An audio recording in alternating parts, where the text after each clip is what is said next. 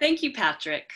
It's just a delight to be here to talk to you about David Jones, and I know that a number of you know a little bit about him. For those of you who don't know anything about him, my goal today is to just put him on your radar and hopefully give you enough tendrils of his amazing work and thinking so that you can investigate on your own. Had we not been in a pandemic, I would just be returning just this very now from Washington, D.C., having given a presentation on David Jones at the 2020 David Jones Research Seminar. So this is very fitting that I'm doing it today for all of you. And I think that David Jones would be very pleased to be discussed on Trinity Sunday. I'm going to go ahead and share my screen and my PowerPoint and my slides with you because there are an abundance of images that we need to see. So just a quick disclaimer that this is going to be the very flyest of a David Jones flyover because his ideas, his art, his work are all steeped in a great complexity and deep thinking, lots of allusions, lots of strands of thought and literature and visual language. So I may be oversimplifying some of his ideas and some of his work just in order to present it to you today. So it's incumbent on you to go and investigate whatever about him interests you.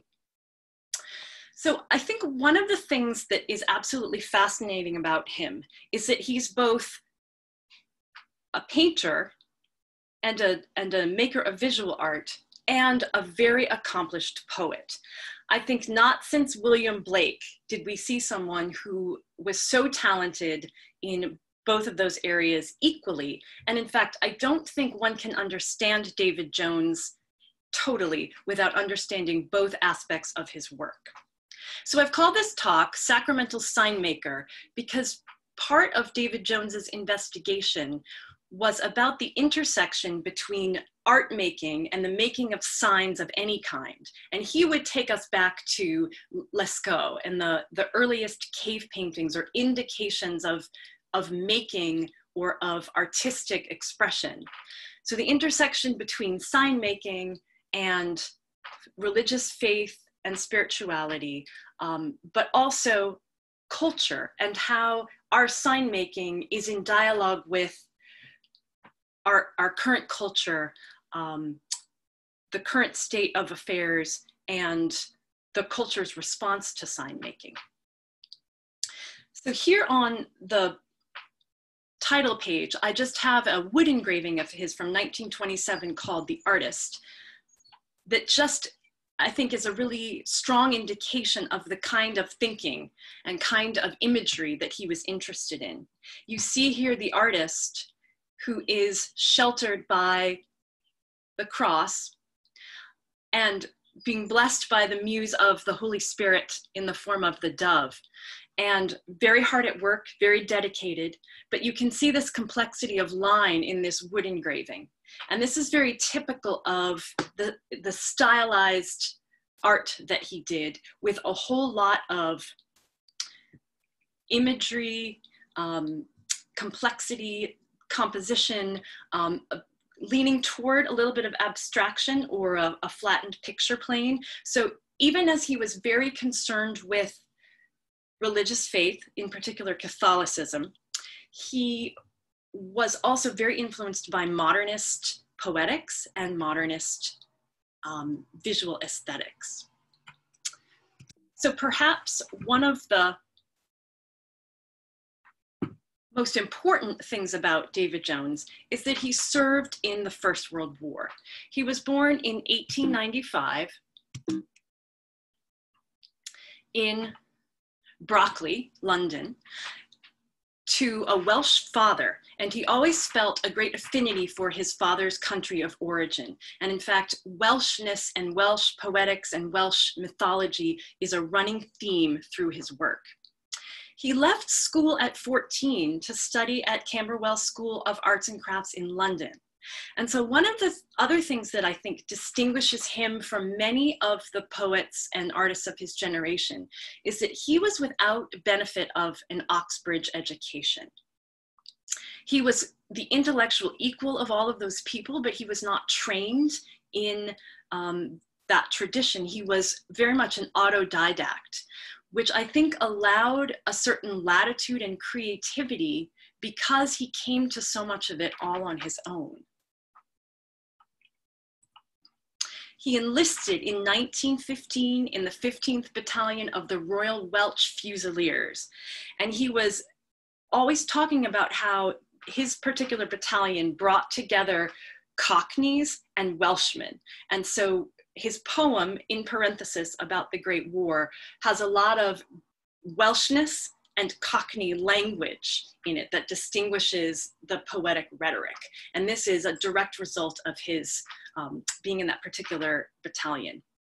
So he saw action at the Somme. He was injured in the leg. He went out on medical leave, returned in October 1916, was at the Battle of Ypres, and then he also fought at Passchendaele in 1917. So here is a poet who was at the front longer than any other English writer. He saw action at 3 of the major, most devastating conflicts of the war. And he was only 23 when the armistice came. Here's a portrait of him in his uniform and his coat. Just look at that baby face. He was so very young when he participated in the war, and it affected him for the rest of his life.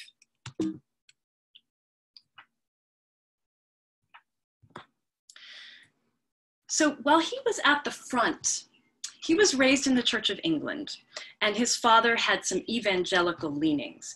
But when he was at the front, he had a formative experience of being out on a Sunday morning, kind of wandering around, and seeing a priest administering the Eucharist to a group of men in an abandoned barn, and hearing a little bell ring and then seeing the host raised, and was absolutely transported and transformed by that and considered it a great marvel. And in a way, that was the seed of his attraction to the Catholic Church. After the war, he went back to art study and talked about Catholicism with a Catholic friend from art school who introduced him to Father John O'Connor, who was a Catholic priest and the prototype for Father Brown of the Father Brown Mysteries. And they were in dialogue about Jones's questions about art making and faith and spirituality. Specifically, Jones had this very sacramental sense of making as holy. And so because of these questions, Father O'Connor introduced Jones to Eric Gill, the sculptor and engraver. You may know him as the originator of the font Gill Sans, in which my presentation is fonted today, who had started at Ditchling in Sussex, a guild of artists called the Guild of St. Joseph and St. Dominic, which was meant to be a religious community of workers and makers. There were woodworkers and engravers. They had a press at which they published a lot of religious texts, including a rosary book for children. And in 1922, Jones joined this religious community as a way of thinking further about his artistic making. He was trained in wood engraving and became an absolutely master wood engraver. And you can see that here in this image from 1923 of St. Francis and St. Dominic with the child and his mother, the Holy Child and his mother. So he was briefly engaged to Gill's daughter, Petra, and thought that they would be married. But I think Jones struggled a great deal with his vocation, thought of his vocation as a vocation which would perhaps be incompatible with marriage. And he and Petra ended up severing their relationship, although they stayed friends all their lives. Even though she married someone else, they remained very close. I think he did not have a traditional life. In a way, it's almost as if he lived a monk-like life without being in a monastery. He was always on the cusp of poverty. He never married or had children. He never owned his own property. He always lived with friends or rented rooms, and just kind of lived outside a lot of the traditional structures. So in a way, he did kind of take these vows of poverty, chastity, and obedience in order to do his art making and then eventually his poetry. So not maybe deliberately, but certainly effectually, he had kind of this religious vocation. So for Jones, the 1920s were a lot of involvement in this religious community. And then this is when his reputation as an artist really skyrocketed. He was invited to join the 7 and 5 Society of British artists, the other members of which were Barbara Hepworth, Henry Moore, and Ben Nicholson. So he was exhibiting regularly. He had a lot of illustration work that he completed during the 1920s, including a very prized edition of The Rime of the Ancient Mariner, which was illustrated with copper engravings. And one of the things that you will see as I show the slides is that Jones's work doesn't necessarily translate very well to digital reproduction. His art in the age of mechanical reproduction does not reproduce very well. So you're losing a lot of the complexity and nuance. But you can get a sense of it, even if you can't appreciate it fully. So here are 2 copper engravings for The Ancient Mariner. Then he also illustrated Gulliver's Travels. And these are wood engravings. And they were really critically acclaimed because of his particular style and his particular attention to line. These were also colored, hand colored. So these were very fine additions. I had the great good fortune of seeing first editions of these and a lot of Jones's other work when I traveled to Wales a few years ago and was able to see a lot of this work in person and have some time in the archives. And it really needs to be seen up close and personal to be appreciated. So if the 1920s were a very productive time of art making, in 1932, Jones had a nervous breakdown that lasted or affected him for the better part of a year due to post-traumatic stress disorder or shell shock, chronic nervous damage. And he really struggled with his mental health for the better part of his adult life. And so the early 1930s were not as productive, but I think indicated a shift where he was thinking more about the war. And then in the late 1920s started writing about his war experience, which led to the publication in 1937 of In Parenthesis, which is a great war modernist epic poem. I will get to that in a minute, but in order to give you a sense of Jones's mind and thinking, I wanted to show you this map that he drew of themes in an artist's mind. And this is from 1943, after he completed In Parenthesis. But it takes up a lot of the themes and shows you the way that he associated ideas and myth. And again, I know that this won't come across very clearly, but you can see that at the very center is French and German romance. So the legend of Parsifal, a lot of the writing of Chrétien de Troyes, and all of the Chanson de Roland. So he was fascinated by medieval romance. And in a way, that's very much at the center of his system of, shall we say, illusions and mythology. But he was also deeply interested in Wales and Cornwall and the Arthurian legends. I didn't mean to move ahead. Down here we see Sir Thomas Malory, whose Morte d'Arthur, Arthurian legends were another huge influence on him. And he also sees a connection between Wagner, so Parsifal, Tristan, and Isolde, and the Ring Cycle. So all of these various systems of mythology, national epic traditions were very much in his mind, and he was always accessing all of them. He read Malory and Arthurian legends as a child, and they served as touch points for him, both visually and poetically throughout his career. So now to In Parenthesis. So in the late 20s, Jones was interested in processing his war experience and started making drawings with captions. But over time, the captions really started overtaking the visuals. And so what he was writing actually turned into a poem. It's the only modernist epic poem that in English that exists.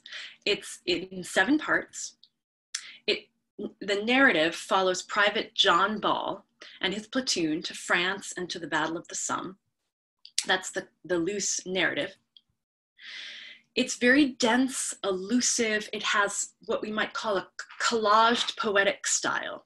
If you're familiar with The Wasteland, as I'm sure many of you are, it's in a similar style where it's constantly shifting rhetoric, shifting voices, almost has quotations from a lot of sources pasted in. And so reading it is an act of decoding who's speaking, what kind of voice, what kind of allusion.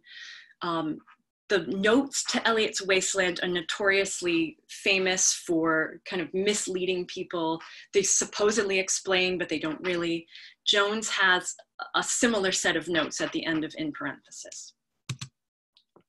It's shot through with literary references to Malory's Morte d'Arthur, the Latin Mass, Welsh mythology, Shakespeare, and most of all, the Welsh epic poem from maybe the 13th century, it's not definitively dated, called the Y Gododdin. And it's difficult to read because it's multivocalic. You don't know who's speaking all of the time. It shifts. There's a lot of rhetorical styles and points of view, but it's a really beautiful, complex work. As I said, it started as a series of illustrations, and only 2 illustrations remained in the final publication. This is the frontispiece, and I know it won't come through clearly. It's made with graphite, ink, and watercolor, a combination that Jones frequently used that allowed for a lot of subtlety. And it depicts this soldier with half of his clothes sort of blown off. There's images of barbed wire and rats, potentially star shells in the background, weapons, battle gear. And critics have compared his dense visual style to his dense poetic style. There's always a tangle of things to get through to understand the relationship of the images and the components of the image to each other. It's the same with his poems. His poems are a beautiful tangle of allusions and references that evoke all kinds of times, layers of history and myth, which makes them difficult. My students really struggle with In Parenthesis in the classroom, but I think once they understand his system and his unique voice, then it makes a lot of sense. His dedication to In Parenthesis is here. Again, it kind of shows the slant of his mind. He dedicated it to his friends in mind of all common,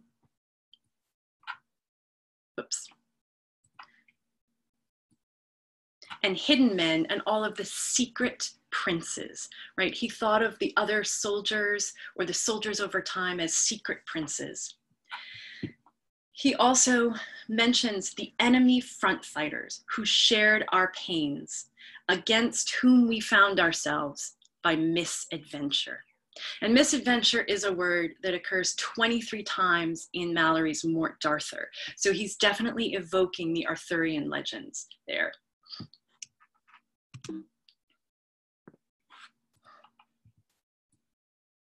So of all the texts that Jones refers to in parenthesis, the Igadodden, this poem from the medieval Welsh tradition, is probably the most central.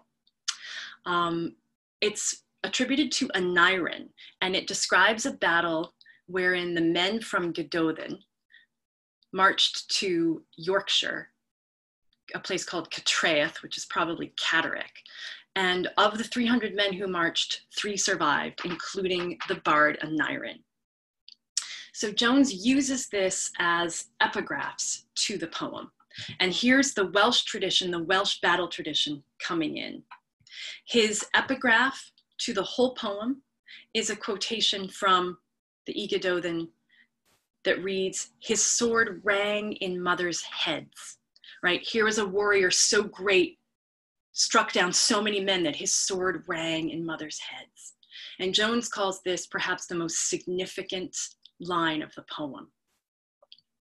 Each of the 7 parts of the poem has an epigraph or has a title from another work of literature. So here is a reference, "The Many Men So Beautiful," to the Rime of the Ancient Mariner, and then the epigraph from the Igadodden.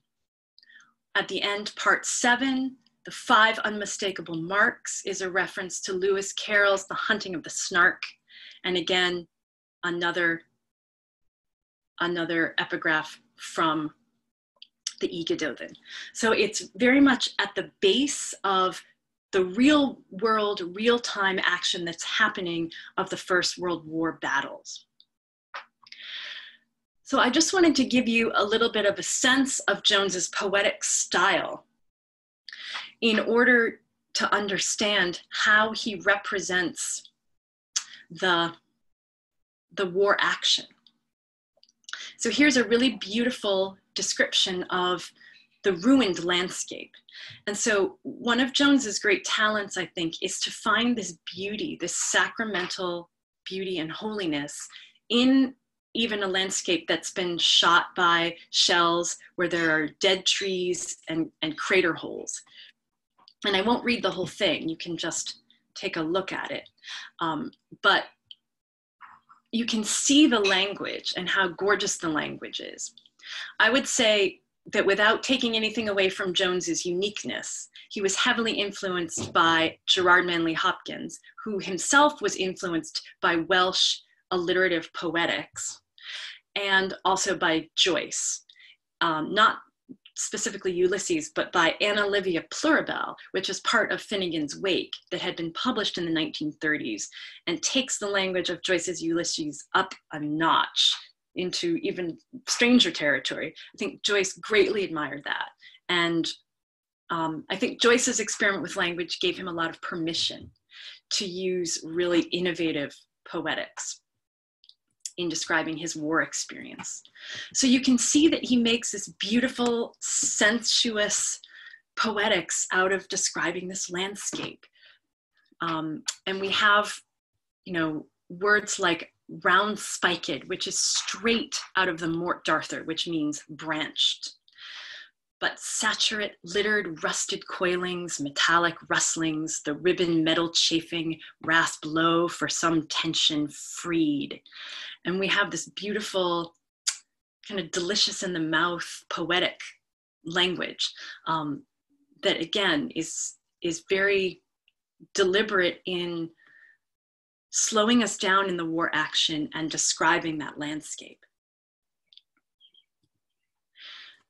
Another example of, I think, Jones's deep humanity and his deep heart is an excerpt from In Parenthesis that shows the 3 good friends, including John Ball, who's the central consciousness of the poem, meeting on the eve of battle. when they talked of ordinary things. And if you're familiar with the epic tradition, you know that the epic subject is always configured as of, right? The beginning to the Aeneid is of arms and the man I sing. The beginning to Paradise Lost is of man's first disobedience. So here in the epic tradition, we get this epic catalog, this long list of things they discussed, of ordinary things. And it's just this beautiful moment before the men go off to war. And they talked of each one's friends at home, those friends unknown to either of the other two, of the possible duration of the war.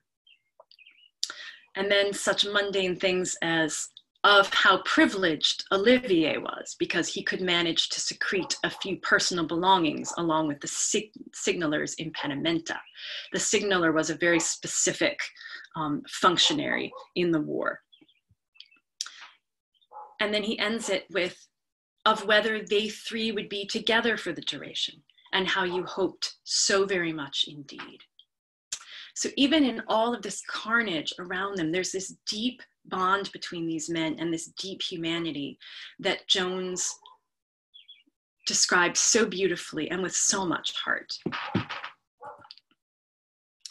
And then just a last, slightly more grim excerpt. This is from a moment of death on the battlefield. And I chose this because it gives you a sense of just the shifts and the different kinds of language that he's using when he's describing. So we have the first field dressing is futile as a frantic seaman's shift, bunged to stoved bulwark. So we have a very poetic, alliterative line, but then we have dialogue, right? So people are dying so fast that we have to bury them, right? We have to bury them here in the middle of the action. And so someone's speaking here, get back to that digging, can't you? This ain't a bloody wake, right? So we have that very Cockney voice. And then it becomes more poetic again. No time for halsing, and that's an archaic word to mean clasping or embracing.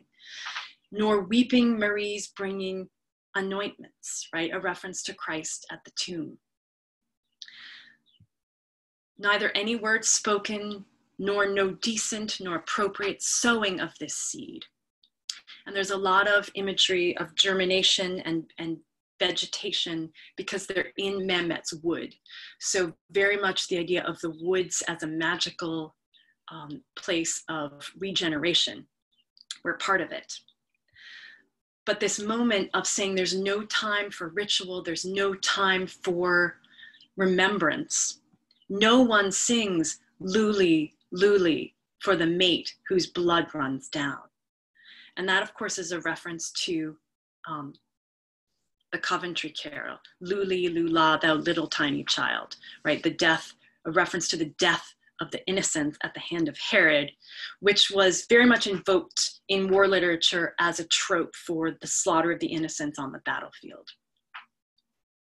In parenthesis does end, despite this excerpt, on a more positive note where the Queen of the Woods comes and leaves gifts of flowers and strews the bodies of the flowers, of the men with flowers in this act of regeneration and sacred resurrection.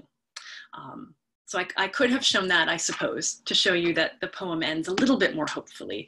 But I chose this because it really gives a sense of his voice and of his unique poetic style with all of these different kinds of voices coming in.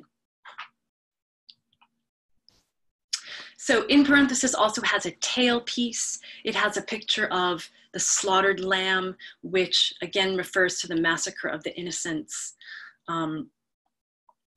But also the Lamb of God, Christ, the Lamb of God.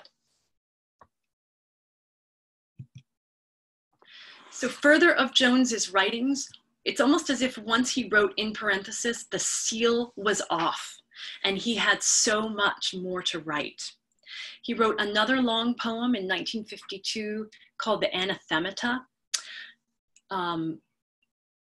It's very difficult to describe. He calls it fragments, but it's just a long poem about, it's very hard to describe. But W.H. Auden called it perhaps the finest long poem in English. If we had more time, we could parse it out a little bit. In 1959, Epoch and Artist was published. It's selected prose, a lot of essays that Jones wrote for Catholic publications about such things as Wales, art making, some reviews. The Sleeping Lord and Other Fragments was published right around the time of Jones's death in 1974. It's more poems and creative fragments. And then The Dying Gaul and Other Writings, published posthumously in 1978. So just a quick trip through some of Jones's intellectual thinking before I show some more images. One of the things that I love about him is that no matter what you're interested in, he's already been there. Arthurian legends, boom, he's been there. Gerard Manley Hopkins, he's been there. Deep Catholic sacramental theology, boom, he's been there. In the preface to the Anathemata, he writes this beautiful sentiment that I think is so representative of how he thinks about time and the reference and the layers of experience and the layers of art and the layers of history and language and culture. So I'll just read this quickly. When in the Good Friday office, the Latin, without any warning, is suddenly pierced by the Greek cry, Agios o Theos, the Greek-speaking Roman Church of the 3rd century becomes almost visibly present to us. So to juxtapose and condition the English words, O holy God, as to make them do what this change from Latin to Greek effects within this particular liturgical setting would not be at all easy. It is problems of this nature that have occupied me a good deal. So I just think he loved the Latin Mass, and it was a whole lot of why the Roman Church attracted him. So I haven't investigated this yet, but I'd be interested to understand what he thought about the changes in Vatican II in the 1960s that did away with the Latin Mass to a large extent. But I think this moment where he sees this collapse of time right there in the Latin Mass when it switches to the Greek, I think is very representative of his thinking and of his sensibility. One of his probably most seminal pieces of prose writing is called Art and Sacrament. It's from 1955. It's published in Epoch and Artist. He discusses the relationship or the intersection between making, religious faith, and culture, and the sacredness of art in what we might think of as a secular age. And again, this is a very complex argument that he makes in this essay. And at the risk of oversimplifying, please know that these are, these quotations that I'm sharing with you are, embedded in a very rich and complex context. But he says such things as, man is unavoidably a sacramentalist, and that his works are sacramental in character. And then a few pages later, ours, art, knows only a sacred activity. I believe this must be so once we grant that the notion of sign, so making of any signs, whether it be poetic, artistic, religious signs, I think he would consider the Mass and the act of the Eucharist a sign. These cannot be separated from this activity of art. And then logically, a sign then must be significant of something, hence of some reality. So of something good, so of something that is sacred. That is why I think the notion of sign implies the sacred. So he gets from sign to sacred by thinking about this act of signification. And again, these ideas are embedded in a much more complex and sustained argument. But I pulled them out again just to give you a sense of the way that he thinks in this very drive-by introduction to David Jones. So I wanted to give you a spin through some of his more well-known images. This is, I'm trying to get myself out of the way here. From 1941, this was Jones's response to the bombing of Coventry Cathedral. And it's called Epiphany 1941, Britannia and Germania Embracing. And so you see it figured as women, the two nations in an embrace. And again, I don't know how well this comes through because it's graphite, ink, and watercolor. But you have the embrace, but both are wounded. They have thigh wounds. You have burning churches. You have howling animals. Out in the sea, you have sinking ships, burning ships. You have a pair of legs right here going down the hole on a gunboat. And this is very typical of his thinking about, here's a Roman ship. Here's a more Viking era, medieval era ship and a modern ship. He collapses time and history in his visual work in a similar way that he does in his poetic work. So it's almost as if all of these references, all of these time periods, all of these stories were always active and always available.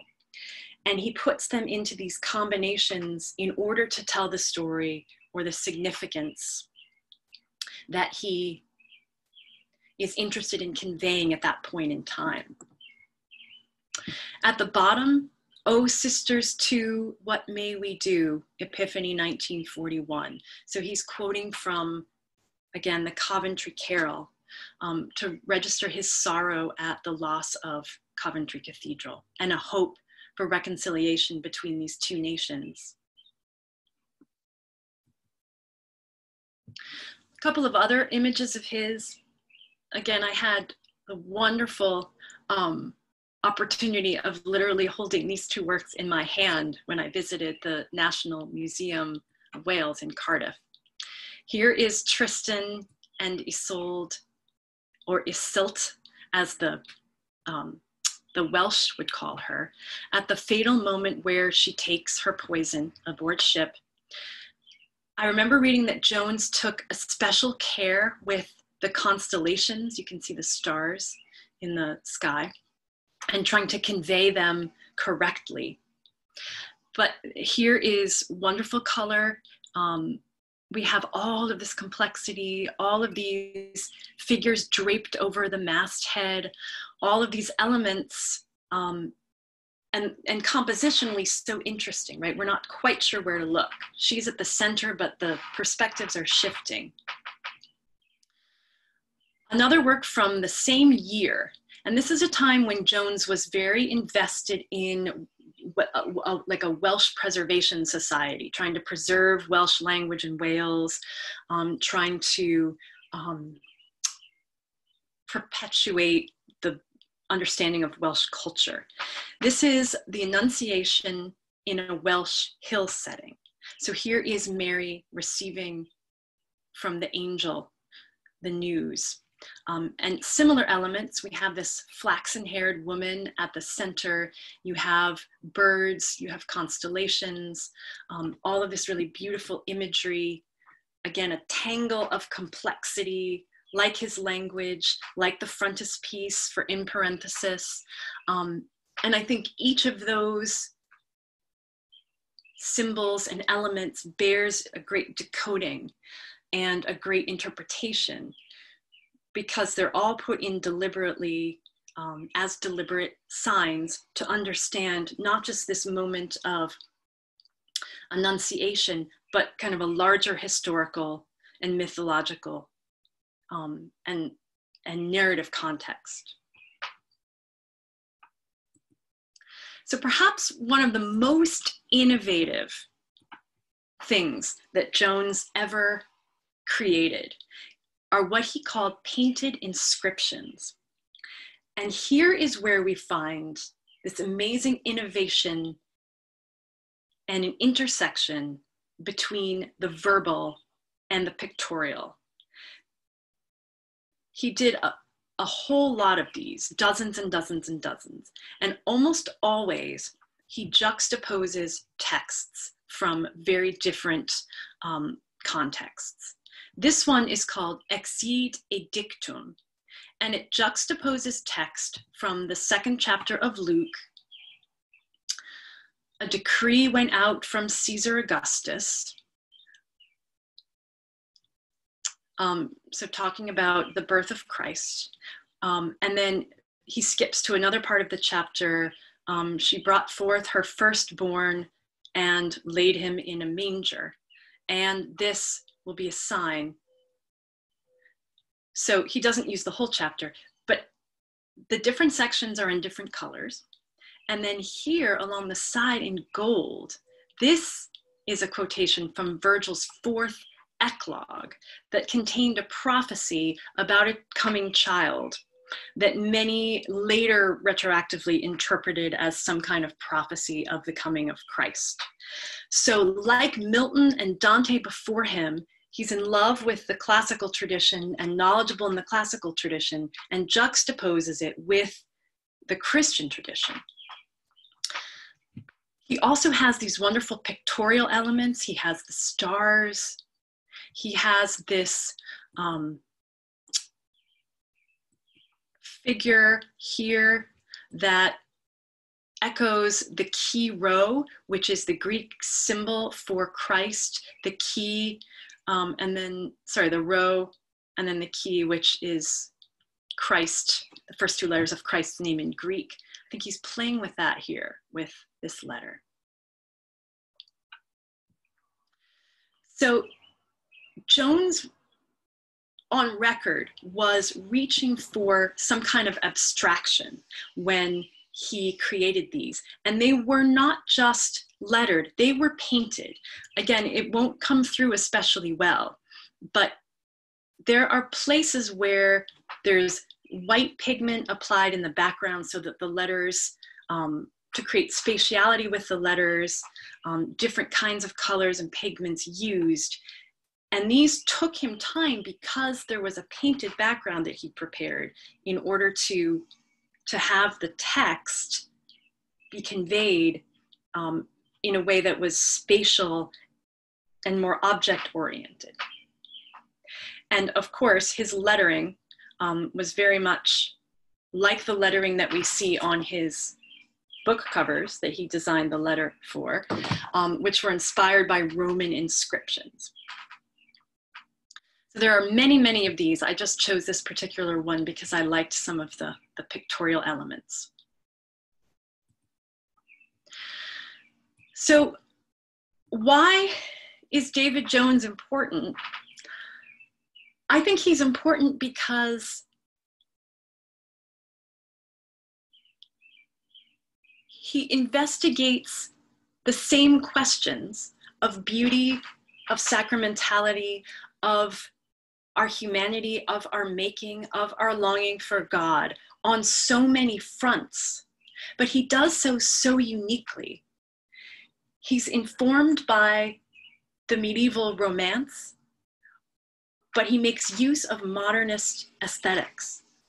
He was aware of the experiments in form going on all about him. He was very close friends in the 1950s and 60s with T.S. Eliot.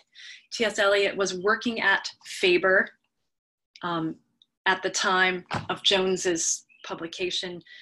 T.S. Eliot wrote the introduction to the publication of In Parenthesis in 1937, and I'm sure his cachet at Faber got Jones, did not hurt Jones's publication there. So he was aware of modernism, married it to a deeply Catholic sensibility,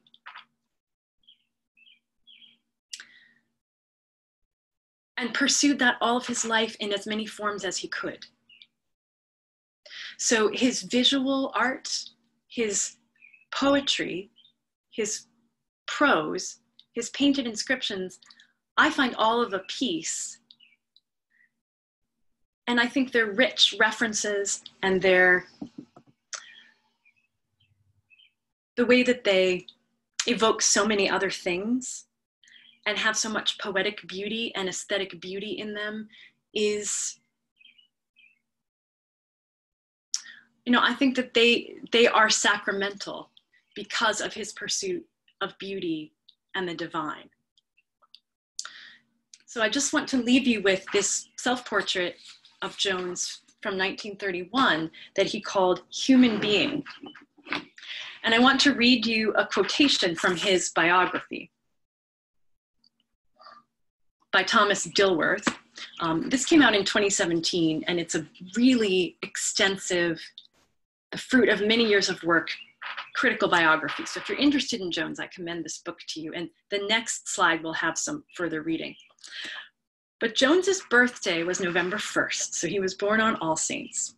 And the biographer recounts that on the morning of his 35th birthday in 1930, alone in his bedroom, Jones opened his copy of the Oxford Book of English Verse and sang Jerusalem, My Happy Home, in honor of All Saints, his favorite of all religious feasts because, quote, "It's so good to have a day on which are commemorated all the men of goodwill from the foundation of the world, jolly good," end quote. And I think that combination of childlike delight and reverence for the saints of all time very much encapsulates David Jones and his exquisite, beautiful, holy thinking. If you're interested in more, there's been a Jones renaissance of late, I think because of the end of the commemoration of the First World War. Many books about him have come out recently, and I'll just highlight these three for you. The Art of David Jones, which is about his visual art oeuvre.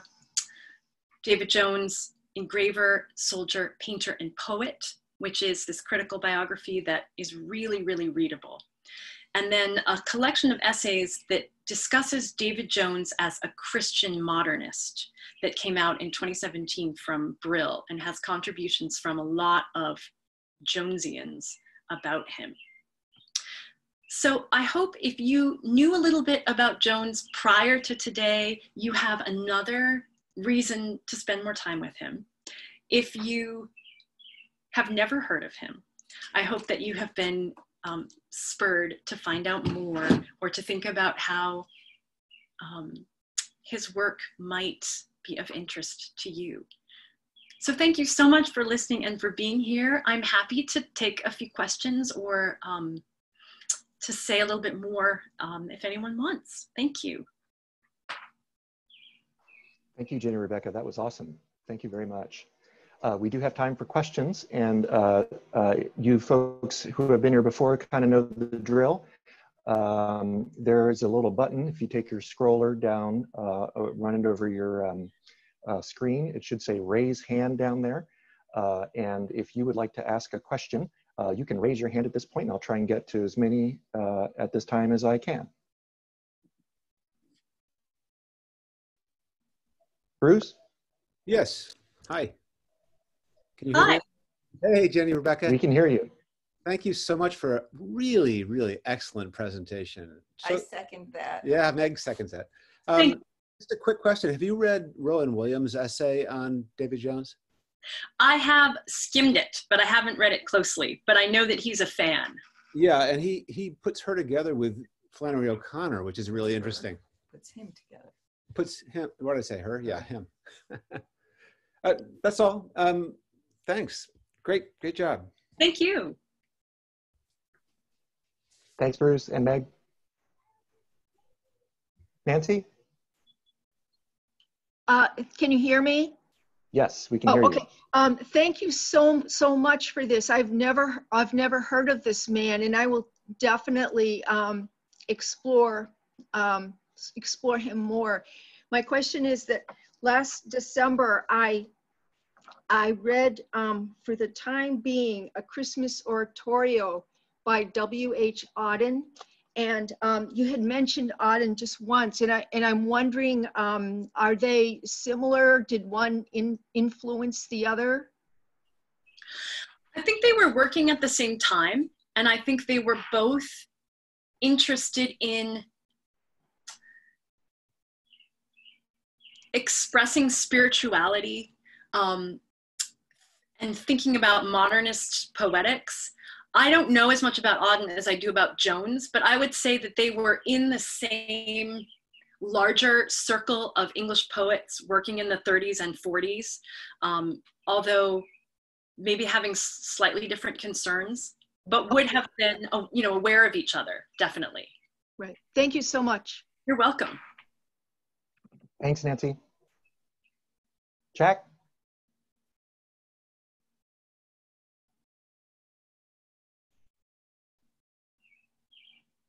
See, Jack, should I help unmute you here?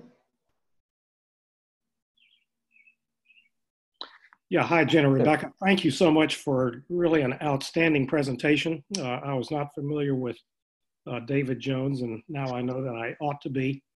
So here's a question about, modernism and David Jones's engagement with that. And to try to formulate the question, I realize that people like, T.S. Eliot and C.S. Lewis and I guess David Jones are very much, you might say, romantics and medievalists at heart, or at least pre-modern.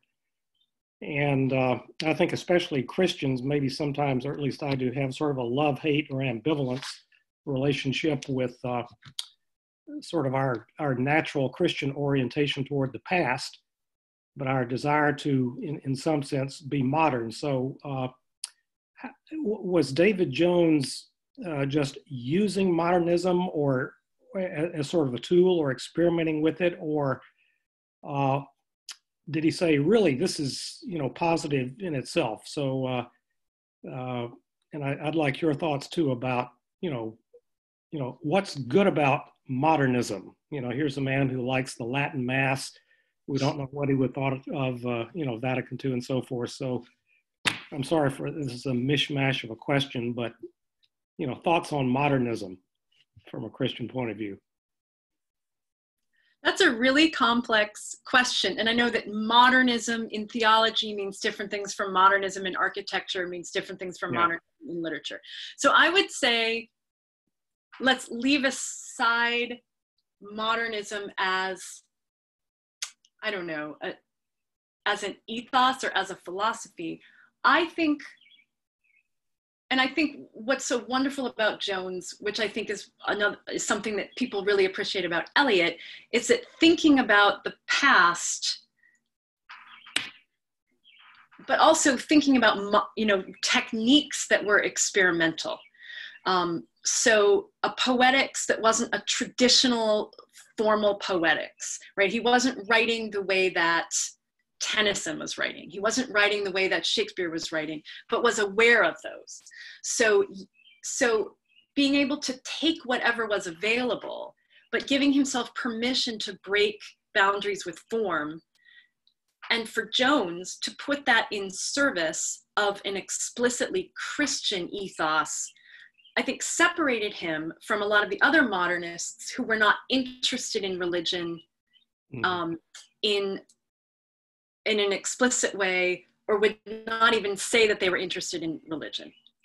So if we think about modernism as a technique, I think we can differentiate that from modernism as a belief system, if such a thing exists, which is why I think this investigation of him published a few years ago is called David Jones, Christian Modernist ? And I think that that's what this series of essays takes up, is what is that intersection between Christianity and modernism? Mm-hmm. I don't know if that at all Well, that's good. It was a very vague question, but maybe we can talk about it further. But thank you so much. And I hope we can hear from you again on a Sunday morning. Thank you. Thanks, Jack. Hey, Jennie-Rebecca, would you mind unsharing your screen at this time? I would not mind That's at great. all. Thank you very much.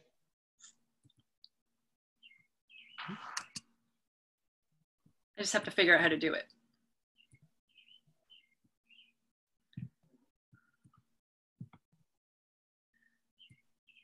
Let's see. Dean, did I get you? Let's see, should I try and I don't see how to unshare. Oh. I think I just did it. Okay, great. Hey, Dean, do you have a question? I do. Great. Jennie-Rebecca. Hi, Dean. I love that. I love that. This is just not anything great, but as I looked at the map that you had there, what struck me is that Tolkien fiddled around with a map too, and he came out of World War I. Was there any connective tissue with Tolkien and Jones, or did they live in parallel universes? That's a good question. So I don't specifically know if they had any contact or knew of each other. That's a really great question, but definitely I would say the World War I connection is important, whether or not they had any actual real life contact, because anyone who's read The Lord of the Rings knows that it's very much influenced by World War I imagery. And Jones actually, I'm not sure I mentioned this, but was a map maker at the front. So his idea of mapping and worlds and topography was influenced by his war experience in the way I think that that Tolkien's would have been. But whether or not they ever interacted, I would have to investigate that. That would be interesting to know.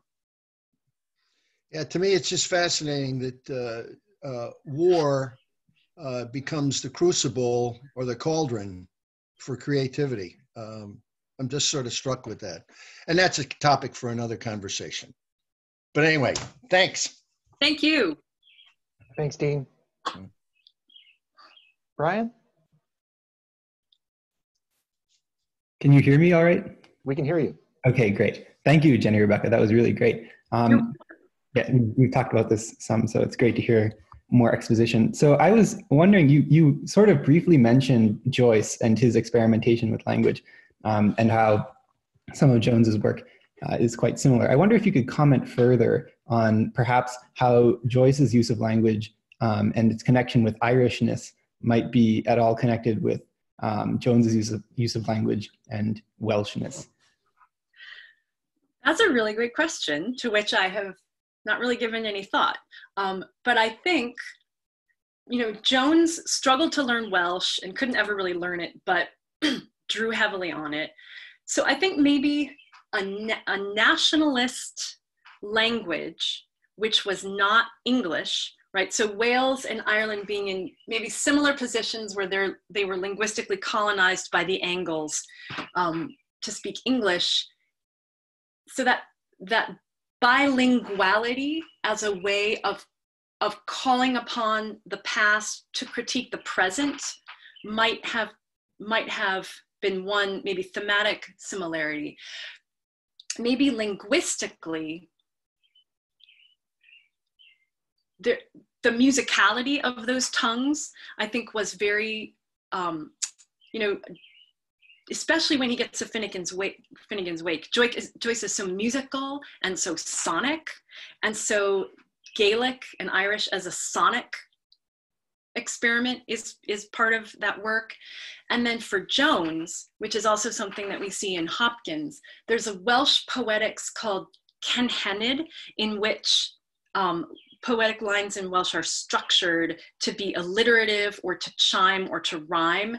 And so I think Jones is making use of that, but translating it into English.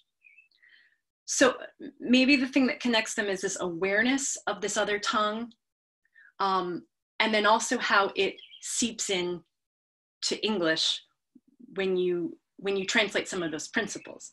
Because somebody said at one point of the 20th century, it took Irish writers to show the English how to use their language. Yeah, I think it's interesting also that both Joyce and Jones are engaged in epic making. I mean, especially with Ulysses being kind of an obvious example. So this idea of using national language to write an epic in that language, I think, is kind of an interesting thought. So thanks, Seth. Thank you for being here. Yeah, of course. Thanks, Brian. Mother Susan?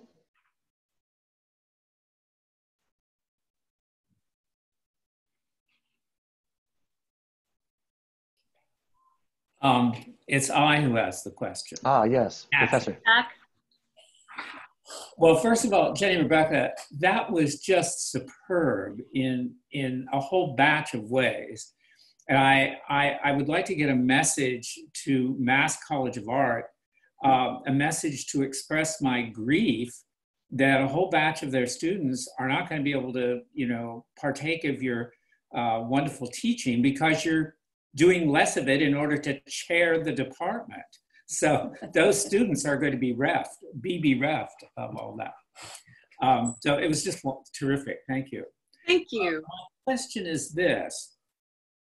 Are you aware of any knowledge or interaction on the part of David Jones with, let's pick one of my favorites, with Benjamin Britten, particularly as it relates to that extraordinary work that Britten wrote, Requiem, which was, of course, inspired by the bombing of Coventry Cathedral. And I just wondered if there was interaction between Jones and that extraordinary composer, Benjamin Britten.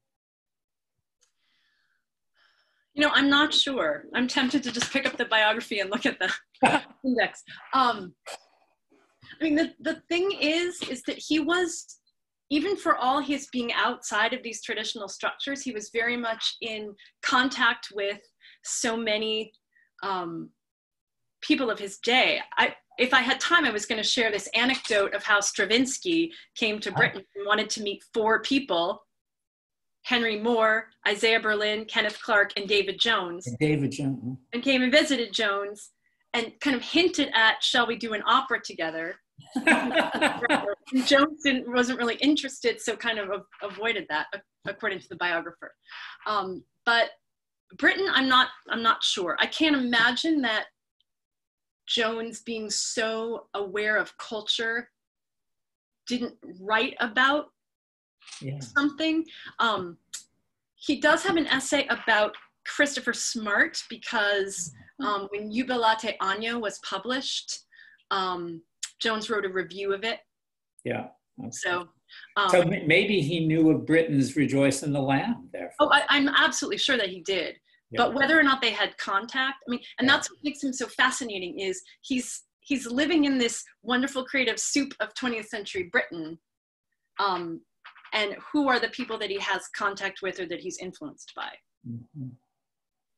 But I can try to find that out for you, Jack. Where was he living geographically? Mostly in and around London. So when he was at Ditchling, that was in Sussex. He went to Capel y Ffyn in Wales for a while, but mostly he lived around London. And when he died, he was living in Harrow, just outside London. Mm-hmm. He never came to the States. He traveled a little bit in Europe, but never came to America. Thanks.